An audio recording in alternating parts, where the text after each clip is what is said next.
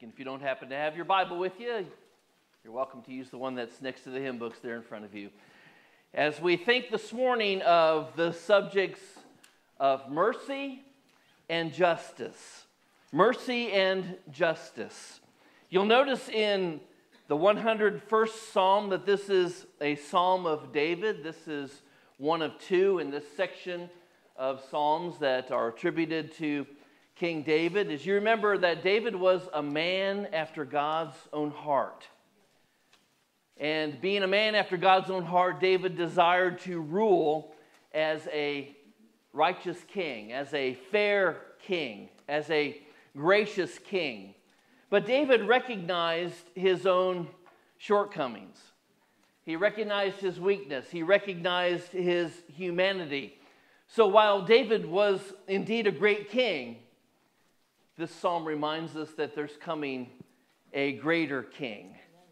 King Jesus is coming, and he is the perfect king. He is the holy king. And so as we consider David's commitment, we are reminded of the Lord Jesus, for he is the righteous king. He is the king of mercy, and he's also the just judge. Look at verse 1 with me this morning as we think of our king today, and notice the character of the fair king. The character of the fair king. In verse 1 we read, "I will sing of mercy and justice. To you, O Lord, I will sing praises. I will behave wisely in a perfect way. Oh, when will you come to me? I will walk within my house with a perfect heart." Verse 1 starts off with the word sing. And as we talked about this word in the past, let me remind you that the word sing is a picture of someone who is strolling about and singing.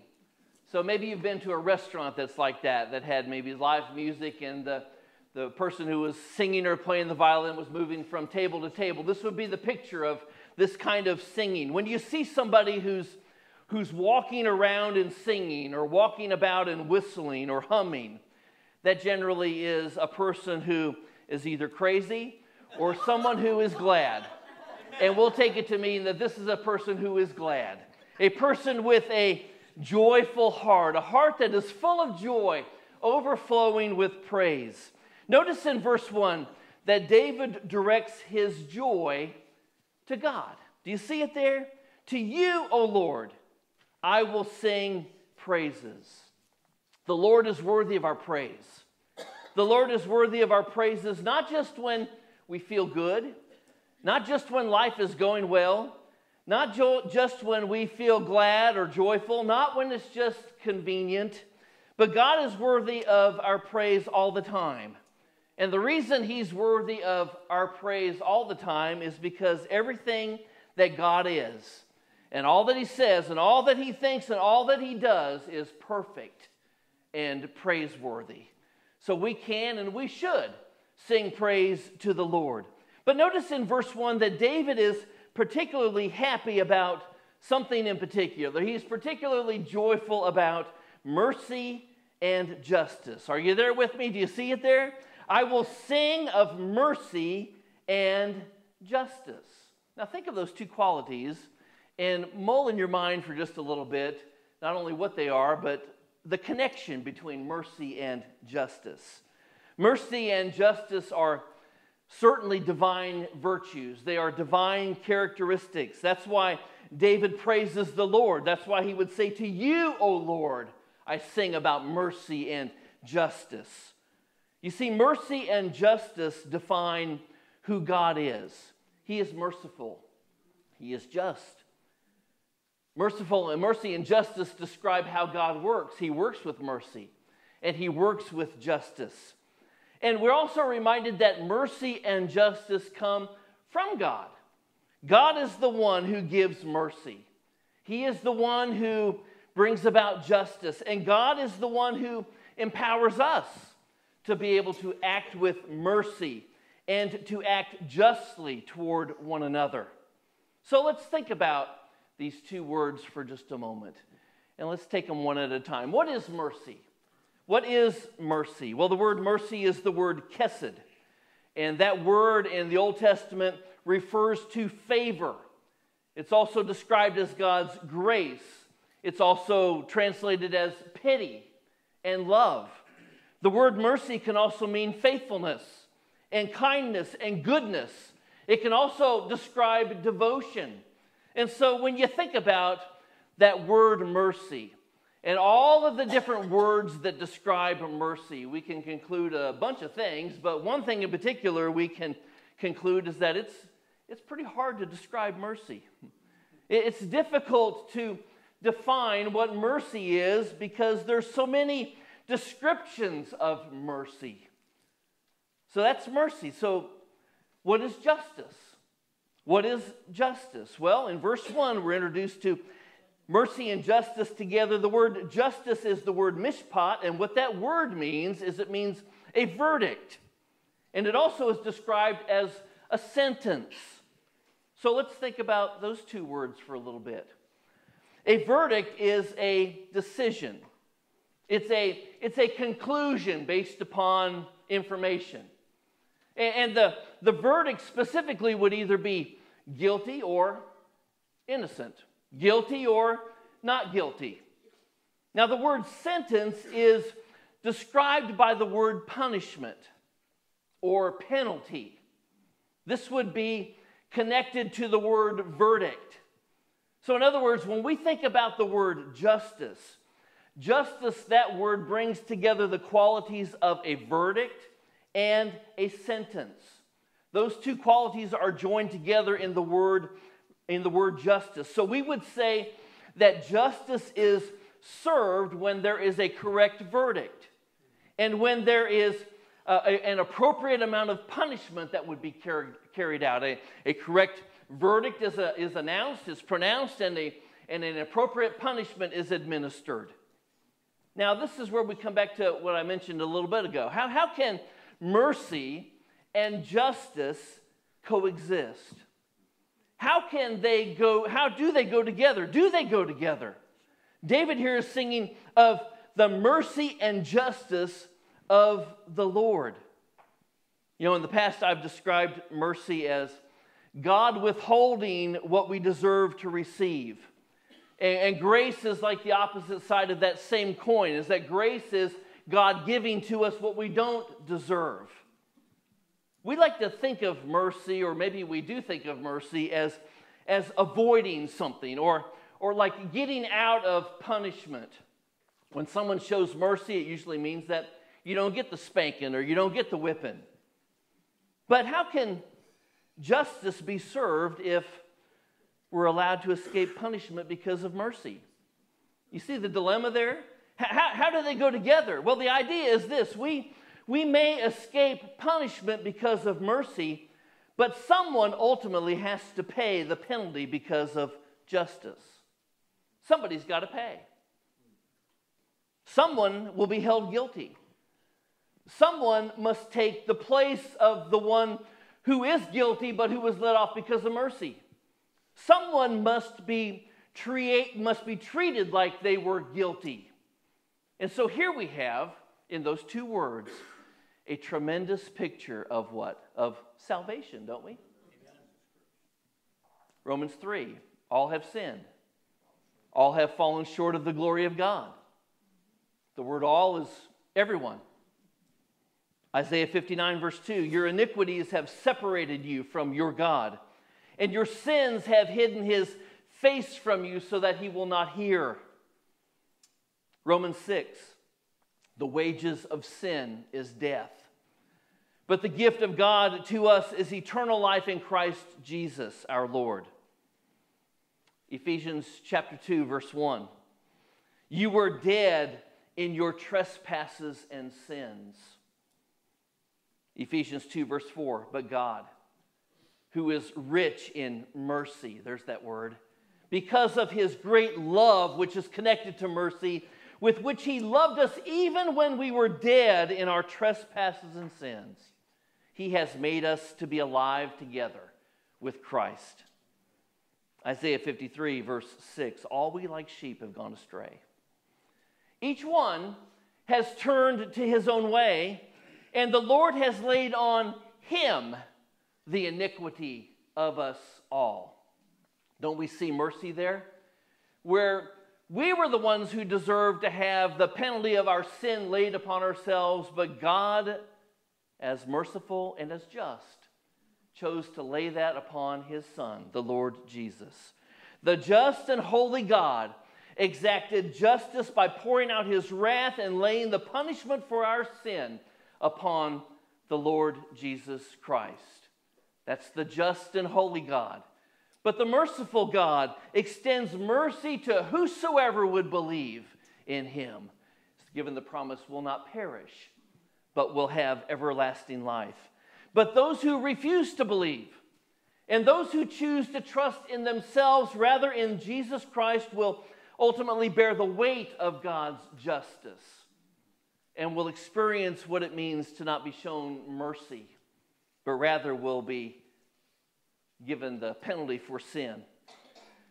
King Jesus is merciful and he is just. He is gracious and he is fair. Jesus is the King of righteousness. He is the Prince of Peace. And David desired to rule like that. He wanted to rule God's people with mercy and with justice. Folks, as God's children, we fight for justice. And as God's children, we should choose to show mercy, even as our Heavenly Father does. That's the character of the fair king. Look at verse 2. And I want you to notice the conduct of the faultless king. We read verse 2. Let's start there again. I will behave wisely, David writes, in a perfect way. Oh, when will you come to me? I will walk within my house with a perfect heart. I will set nothing wicked before my eyes. I hate the work of those who fall away. It shall not cling to me. A perverse heart shall depart from me. I will not know wickedness. If you think about, or if you do an examination of David's life, read back through 2 Samuel. Read about David and his life. Many times he didn't behave very wisely. Not like he talks about here in verse 2. I will behave wisely in a perfect way. Many times he didn't live in a perfect way. In fact, when you read and examine David's life, you'll see a man who during his life was a coveter, a thief, an adulterer, a liar, and a murderer. If you look at the Ten Commandments, that's half of them right there. But as you look at David's life, don't miss this. In spite of all of that, we see in David's life a man who loved God. We see a man who had a heart for God in David. So what's he saying here in verse 2? I will behave wisely in a perfect way. David is not stating a reality about his life. He knew that. We know that. Everybody who reads about David knows that. He's not stating a reality. He was not always wise. He was not always perfect. David is rather stating a resolve in his heart. It was his goal. It was the determination in his heart to live like this, to live in a wise way, to live in a perfect way. Notice his resolve, verse 2, I will behave wisely. I will walk within my house with a perfect heart. Verse 3, I will set nothing wicked before my eyes. Verse 4, a perverse heart shall not depart from me. I will not know wickedness. Those are good goals for our lives. Will we always be able to achieve those goals? No, not hardly. In fact, I would probably say that there will be more times when we don't than when we do. But nonetheless, they are still good goals to have in our life. When you think about what we just read, David's plan here, his purpose, his resolve, sounds very similar to what he describes in Psalm 1 about the blessed man. Listen to the blessed man in Psalm 1, verse 1. Blessed is the man who walks not in the counsel of the ungodly, nor stands in the path of sinners, nor sits in the seat of the scornful. but his delight is in the law of the Lord. And in his law he meditates, he thinks about, he mulls over in his heart day and night. David resolved to live his life and to lead his family and to rule over his people blamelessly. That's what that word perfect means. With devotion to God, with devotion to God's word, with devotion to God's ways. David resolved to do this. But at the same time, David recognized that it would be impossible to do that on his own. Living that way in his own strength was an impossibility. That's why David realized he needed the Lord. And so he called out to God. You see it there in verse 2? Oh, when will you come to me? When will you come to me, Lord? You know my heart. You know how I want to live. You know how I want to serve you, but I can't do it. When will you come to me? To be a successful king, David needed God. He needed God's involvement in his life, and he needed God's involvement in every aspect and every detail of his life. We're no different.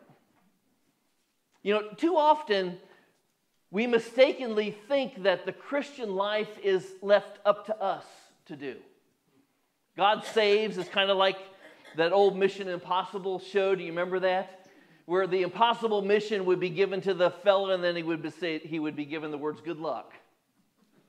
Good luck, I hope you make it. And if you don't, by the way, I'm going to disavow any knowledge of this. We think like this, I've got to work harder. I've got to try harder. I've got to just be a little bit more committed. But folks, none of that works for very long. It might work for a little while, but none of that kind of thinking and that resolve in your heart will stand up to the test of time because we're weak. We're sinful. We fall short. But the good news is that God doesn't expect you to live the Christian life on your own. Did you know that? He doesn't expect that. He doesn't demand that. In fact, God has given us himself. He has given us the Holy Spirit who indwells and empowers and informs and encourages us to live out the life of Christ. Literally, God lives out the life of Christ through the believer that is surrendered to him. God has given us the church. He has given us relationships with other believers. Why? Well, to encourage, to strengthen, to train one another in order to be able to walk with the Lord and to serve the Lord with gladness and with perseverance. David cries out in verse 2, "Oh, when will you come to me, Lord?" That ought to be our cry. In fact, many times it is when you're in trouble. When you're in trouble, we often say, "Oh, Lord, help me. Come to me right now. Actually, come yesterday." We don't cry out to God and we don't desire his presence when everything's going great. Not very often, anyway. You know, when life is good, why don't we call out to God? Because deep down, we think that we don't need him right now.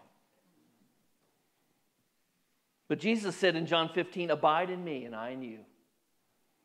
He who abides in me and I in him bears much fruit, for without me you can do nothing." So our cry every day, and even throughout the day and in every situation should be, and it must be, "Oh Lord, I need you. How I need you. Every hour I need you." That ought to be our cry. I need you now, Lord, in order to live for you now. The righteous king rules righteously. The righteous king rejects evil. Look at verse 5. Notice how else the righteous king works. Verse 5, "Whoever secretly slanders his neighbor, him I will destroy. The one who has a haughty look and a proud heart, him I will not endure." The word slander means to accuse. Did you know that Satan is called the accuser? He's called the slanderer. Verse 5, whoever secretly slanders. That idea of secretly slandering implies a false accusation. And that would be a lie, because it's given with the intent of trying to cause damage to a person, trying to cause damage to a person's reputation or a person's ministry. The righteous king, notice in verse 5, determined to get rid of slander from his kingdom. Him I will destroy, we read in verse 5. The word destroy means to remove. It means to cut off or to consume. The king resolved that he would remove slander from his kingdom and that he would restore truth to the land. But notice the righteous king also determines in verse 5 to deal with pride. Look there with me. The one who has a haughty heart or a haughty look and a proud heart, him I will not endure. The word, their haughty look, literally that means one who has high eyes. To think highly of yourself. To think better of yourself than what is really true. Paul tells us to consider others better than yourself. To not think highly or put self first. Proud heart there literally means to have a broad mind. To have high eyes and a broad mind. Proud heart could be translated as to be open-minded. We are encouraged in our society to be open-minded, aren't we? To be tolerant. Those who aren't are bigoted and prideful and racist. Is it okay to say that word here? I hope so. One who is broad-minded thinks there's other acceptable ways besides God's way. That's what Satan concluded when he chose to rebel against God. I know what God's way is, but my way's better. That's what Adam and Eve concluded when they sinned. I know we're not supposed to do this, but this is a good way. And folks, that's what we think whenever we choose the path of sin. I know I shouldn't do this, but God will forgive me. Or God will get over it. Pride is the root and the beginning point of every sin. If you take every sin and you trace back through that sin and you come back through why did I do that? You'll come to the word pride. That's where it is. The king here says, I'm not going to put up with that. I will not put up with pride in my kingdom. I will not put up with those who act proudly in the kingdom. This is what the righteous king resolves. So what do we do with pride? What do we do with slander? Well, a couple of things. Number one, we should ask the Holy Spirit to reveal that and then to root it out in our lives. There's pride everywhere. Lord, reveal it in my life. Root it out of my heart. Root it out of my mind. And then the second thing we do is that we engage in the process that Jesus gave us in Matthew 18 to confront sin and to discipline one another in godliness and holiness. That's how the faultless king conducts himself. Look at verse 6, and I want you to notice very quickly and finally the care of the faithful king. In verse 6, we read these words, "My eyes shall be on the faithful of the land, that they may dwell with me. He who walks in a perfect way shall serve me. My eyes shall be on." This is a picture of recognizing something or of responsibility for something. The king was responsible for his people. The king was responsible for what took place in his kingdom. He was responsible for maintaining order and for administering justice and for extending mercy. He was responsible for these things. So since the king was responsible, don't you think that he would pay attention to what was going on? Yeah, the king would pay attention to how his people were behaving themselves.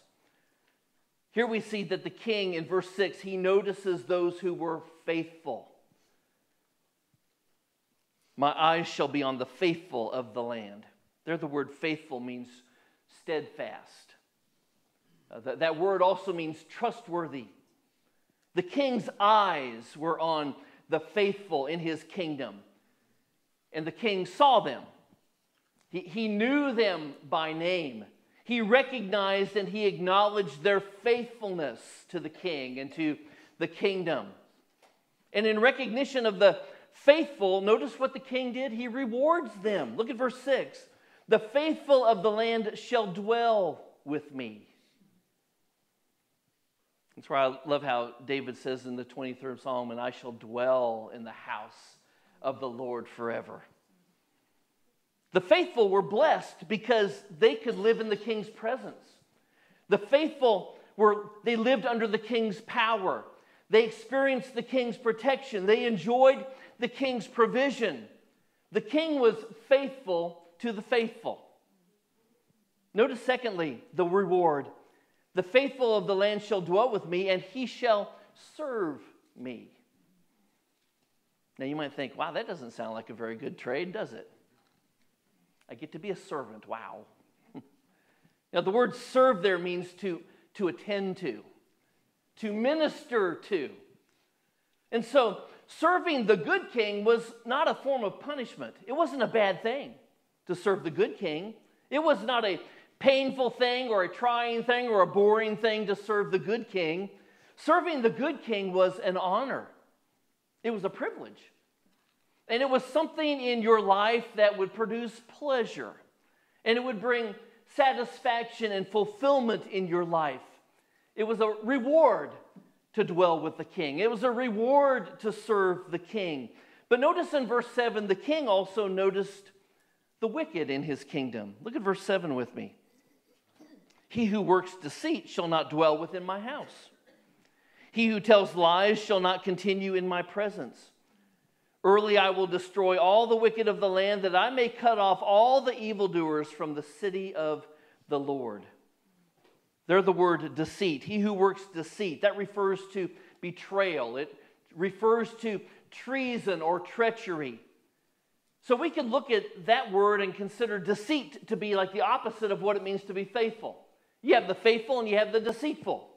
The king's eyes were on the faithful, but notice here that the king's eyes were on the wicked too. The king saw them. He knew them by name. He knew what they had done. He knew their motives. And notice that the king rewards, or we guess we should say he repays the wicked for their behavior. Look at verse 7. He shall not dwell in my house. He won't enjoy the presence of the king and the provision and the protection and the power of the king. He who tells lies shall not continue in my presence. Verse 8, I will destroy all the wicked of the land. Here the king is saying, I'm going to purge that from the land. I'm going to purge that from the kingdom. I'm going to prevent wickedness from influencing my people. And the king possessed power to do that. You see, the king, he had tremendous power.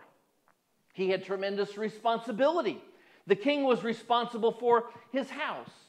He was responsible for his family. He was responsible for his capital city and his officials and his government and the faithful operation of his government. The king was responsible for the physical well-being of his people. He was responsible for their spiritual well-being and the spiritual condition of his land and his kingdom. And the king carried out his responsibility as he reigned with mercy and with justice. Kind of brings us right back to where we started. Verse 1, I will sing of mercy and justice to you, O Lord. I will sing praises. Who is this righteous king? Who is this king of glory? This righteous king is none other than King Jesus. It's King Jesus. King Jesus rules with righteousness. He rules with mercy. He rules with justice. And during the millennium and for all of eternity, King Jesus will rule. And he will reign. And he will rule and reign in that way, with mercy and with justice. And folks, we are his subjects. But even more than that, we are his children. citizens of the kingdom of heaven. So the question is, are we living like we're children of God? Are we faithful? Are we blameless? Are we true? Are we honest? No, if we examine our lives, we're not like that. But guess what? In Christ, we're seen like that. In Christ Jesus, or in other words, through faith in Jesus Christ, by the grace of God, God brings us into a position where He sees us as blameless. He sees us as faithful and true and honest. Do we sin? Sure. Do we make mistakes? You better believe it. Does God forgive? Absolutely. Amen. Do we forgive? Hopefully. We should, right? You know, ultimately, we represent the kingdom of God. And ultimately, we reflect the King of the kingdom of God. We are His people and the sheep of His pasture. Do others see Jesus in you? Maybe not a perfect picture, but do others see Jesus in you? And the question this morning is, are you part of the family of God? Are you able to join with others and sing that Bill Gaither song, I'm so glad I'm a part of the family of God? The family of God has lots of problems because there are sinners in the family of God, but we are redeemed sinners. We are forgiven sinners. We have been reclaimed by the King and made His. And He has bought us with His precious blood. As we shared earlier, all have sinned. We all need a Savior. We're all under, whether you like it or not, the kingship of the Lord Jesus, because whether you like it or not or believe it or not, He's King and He is Lord. Are you His child? The Bible says that we are saved by grace through faith and not of ourselves, not by our good works, so that none of us can boast. And so today, if you would confess with your mouth the Lord Jesus, and if you would believe in your heart that God raised Jesus from the dead, the promise is that He will save you. Because He's promised to save whosoever believes in Him. And He has promised to save whosoever would call upon His name with faith. And so would you be courageous enough to trust Jesus with your life and your eternity today? He's worthy to be trusted. He is the King. And He's the King who has mercy. And He is the King who is just. So if you're not born again today, would you trust Him? Would you ask Him to save you and forgive you and make you part of His family? Would you purpose in your heart that you would trust Him and serve Him and follow Him for the rest of your days? You would surrender to His lordship and His leading in your life? If you are saved this morning, maybe you're not walking with the Lord, would you make that decision that you would return to the King and begin to trust and follow Him again?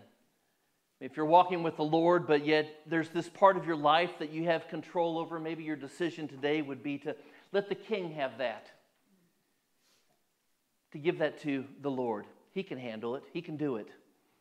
And He will. He will do exceedingly and abundantly more than what we could ever do, or what we could ever ask, or what we could ever imagine. But the decision ultimately is up to each one of us, and that's the invitation this morning. For you to trust Jesus, whether it would be for salvation, or whether it would be for a new life, or whether it would be for some area of your life that is maybe upside down right now, or maybe for some area of your life that you've been holding on to and it's not been working very well. That's the invitation this morning, and it's for whosoever. And so would you pray with me right now?